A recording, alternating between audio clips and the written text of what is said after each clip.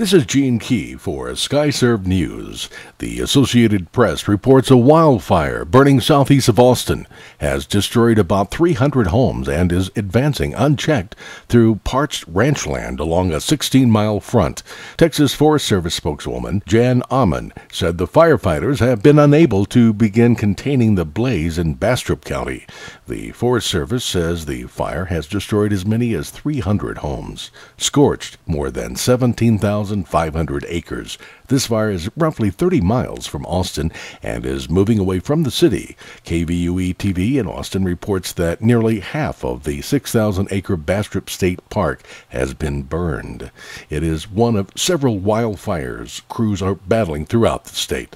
A fast-moving East Texas blaze that killed a woman and her 18-year-old daughter in the community of Gladwater on Sunday has been extinguished. According to the Houston Chronicle, a Mexican government official has confirmed that Mexican military helicopters have permission to use Texas as a staging ground for missions into Mexico to fight drug traffickers. The unidentified Mexican government official said, "Yes, I can tell you they," meaning the Mexican government overflights, exist. "They are going on," said the official, who has knowledge of the flights.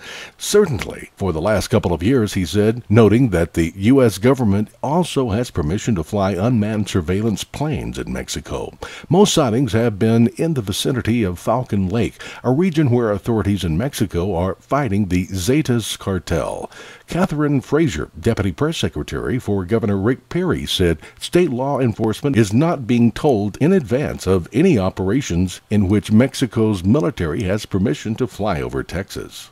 The Associated Press has reported that a 2-week-old Houston area boy has died after being mauled by the family's dog. The incident happened Saturday night as the baby sat in an infant carrier on the floor of a room in the family house. Harris County Sheriff spokesman Thomas Gilliland says the dog, a Labrador mix, began sniffing the child and attacked him before the parents could pull it away. The child was airlifted to Memorial Hermann Hospital, where he died early Sunday. Animal control officers have taken custody of the dog for quarantine. Opponents of a new Republican congressional redistricting plan in Texas are hoping to prove in federal court the plan illegally dilutes minority voting strength. According to this report from KVUE-TV.com, a trial to determine the legality of the redrawn congressional and state house districts is set to begin today before a 3-judge panel in San Antonio. Several lawsuits filed against the plans have been consolidated into one and will be considered during the 9-day trial. The new congressional map was designed by the GOP-led legislature and signed by Republican Governor Rick Perry. It was drawn with the goal of protecting and possibly expanding the GOP's 23-9 majority in Texas delegation in Washington. Democrats argue the Republican plan split Hispanic and black communities so that conservative white residents would be more likely to win seats in Congress.